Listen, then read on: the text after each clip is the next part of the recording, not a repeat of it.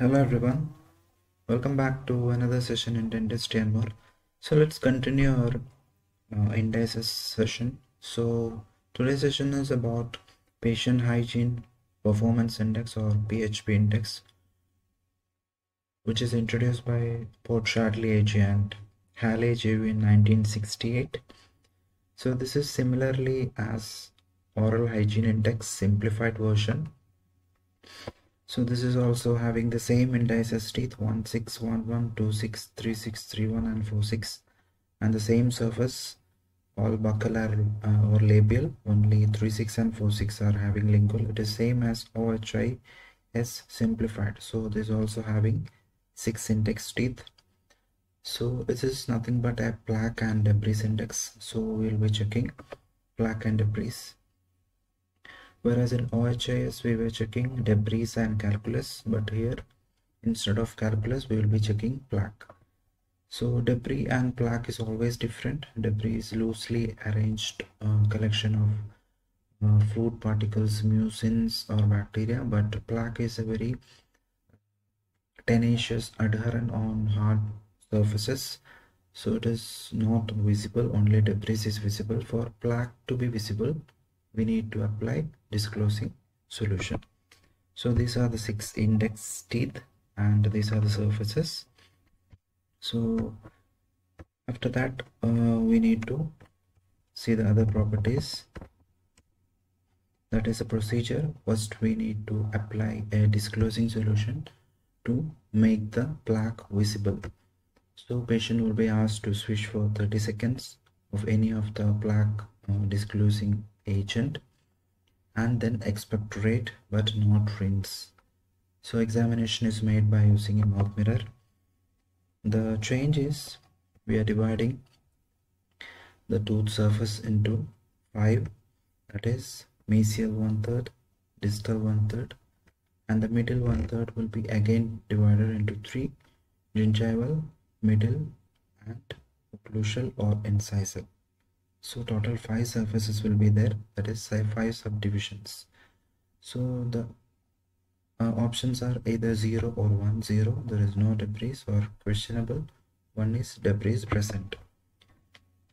So debris score for individual tooth will be calculated by add all the scores and divide by 5 because 5 divisions are there.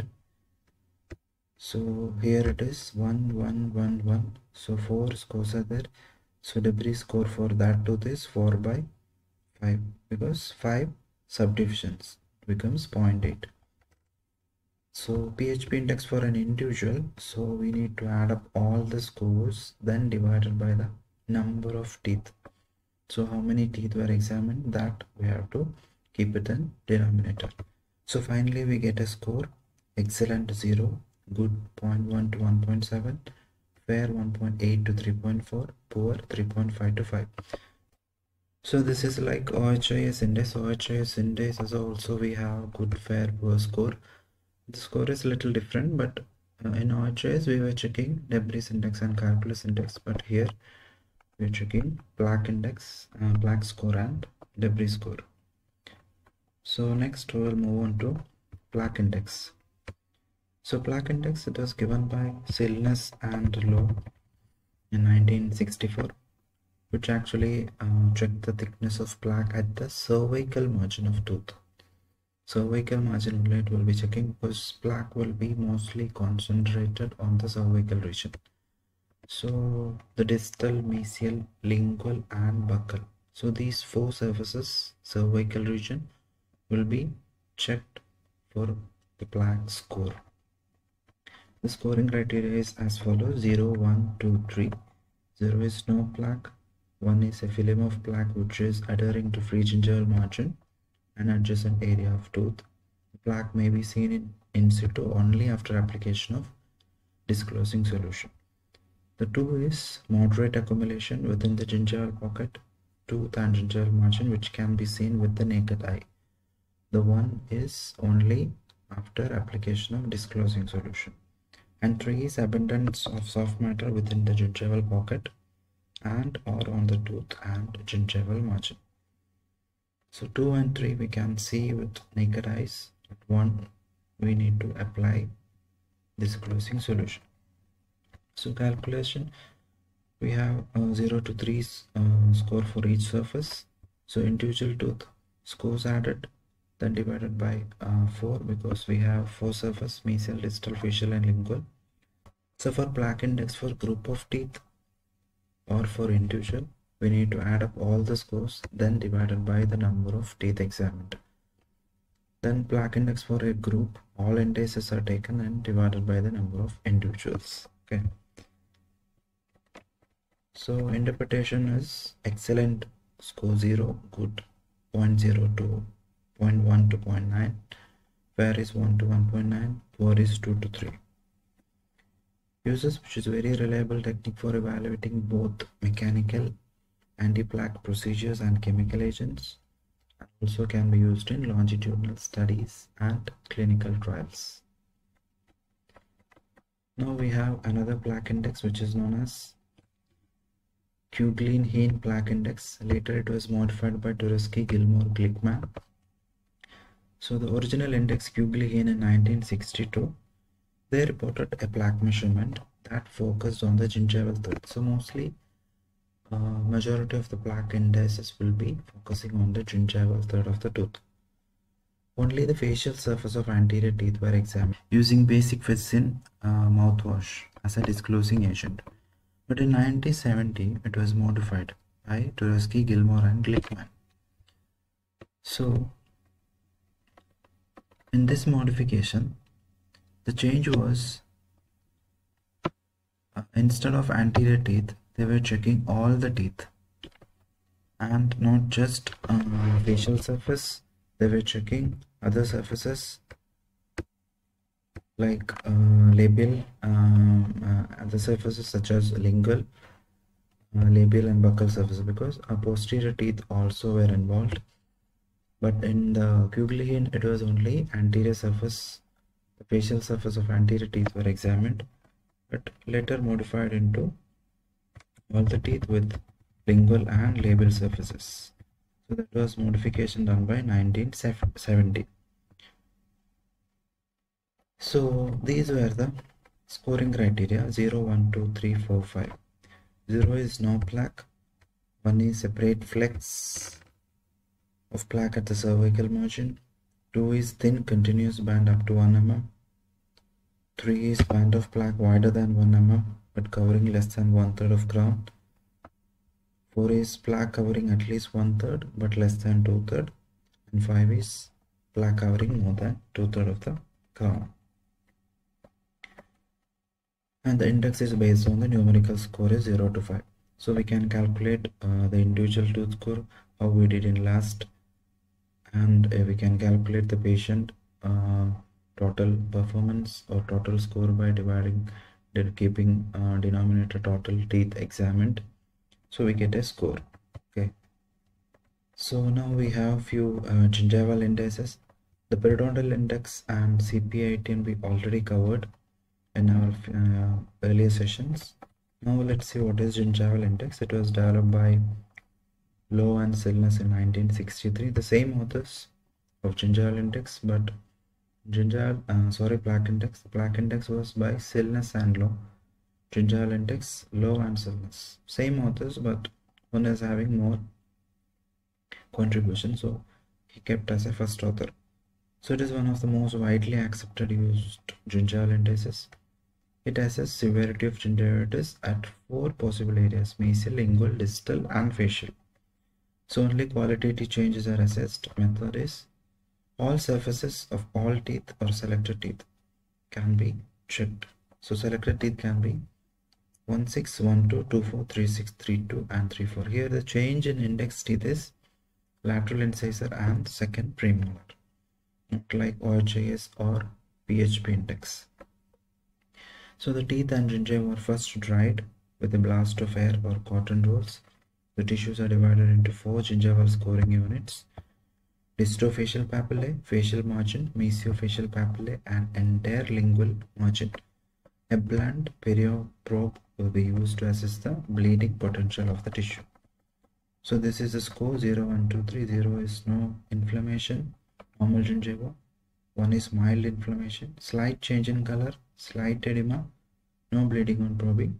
2 is moderate inflammation, moderate glazing, redness, edema, and bleeding on probing. 3 is severe inflammation and marked redness, hypertrophy, and spontaneous bleeding. 2 is bleeding on probing. This is spontaneous bleeding.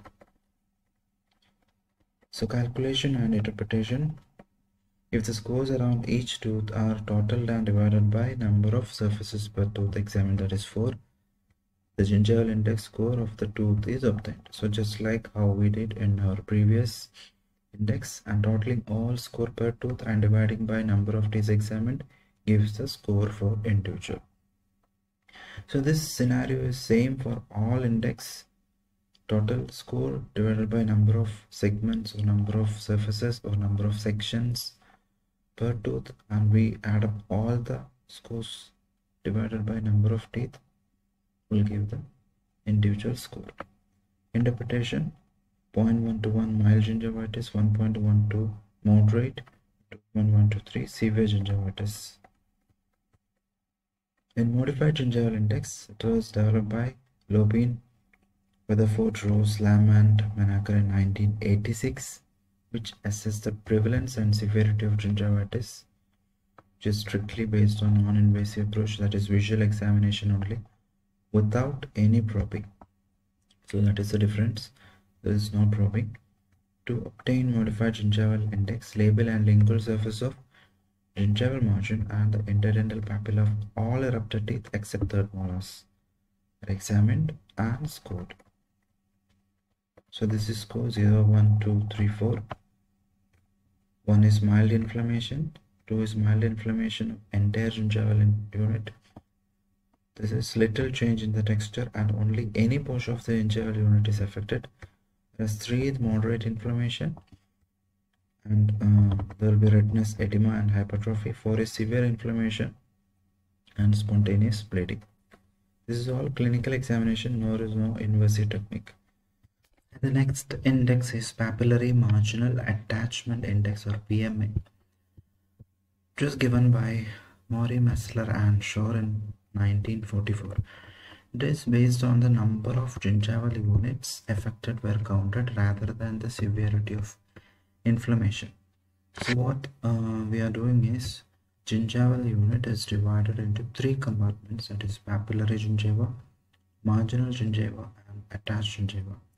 So presence or absence of inflammation on each gingival unit is recorded, usually only on maxillary and mandibular incisors, canines and premolars. So after that we need to score based on this criteria, that is papillary and marginal component as scores 0 to 5. Papillary 0 normal, mild papillary enlargement, obvious increase in size, excessive increase in size, necrotic papilla and atrophy and loss of papilla for 5. Whereas marginal component 0 normal, 1 is engorgement, no bleeding, 2 is bleeding on pressure, 3 is swollen collar, beginning infiltration, 4 is necrotic gingiva and 5 is recession of free marginal gingiva below CJ due to the inflammatory changes. Whereas the A component, that is PMA A component, attached component, we have only 4 scores, that is 0, 1, 2, 3. Here we have 6 scores actually, but only 5 scores, 1, 2, 3, 4, 5, 0 will not be counted anyway. So total 6 scores. Here we have 4 scores, 0, 1, 2, 3. 0 is normal, 1 is slight engorgement with loss of stippling, 2 is obvious engorgement with marked increase in redness and pocket formation, and 3 is advanced periodontitis. So calculation will add up all the 3, P plus M plus A will get the final scores. It is used in clinical trials, individual patients and surveys. Now we have bleeding index given by AINAMO and Way in 1975, gingival bleeding index. which is based on recording from all 4 tooth surfaces of teeth, recorded as bleeding present plus and bleeding absent negative. So these 4 surfaces are buccal, lingual, mesial and distal. So a negative or minus sign is equivalent to 0 and 1, plus sign is equivalent to 2 and 3. So gingival bleeding index is calculated as a percentage of affected sites. So in experimental studies and routine basis in individual patients also it can be used. Now we have SILNESS bleeding index, which is developed by Mulliman et al. And SILNESS in 1971. It is a modification of papillary marginal index of Mulliman and Mazur Z. So scoring criteria is 0, 1, 2, 3, 4 and 5. 0 is healthy looking papillary and marginal gingiva, no bleeding on probing. 1 is healthy looking gingiva, bleeding on probing. 2 is bleeding on probing, change in color but no edema. 3 is slight edema. 4 is same symptoms with obvious edema. 5 is marked edema. So 4 gingival units are scored systematically for each tooth. The labial, lingual, the mesial and distal gingival scores of these units are added. Y divided by 4 gives SILNESS bleeding index.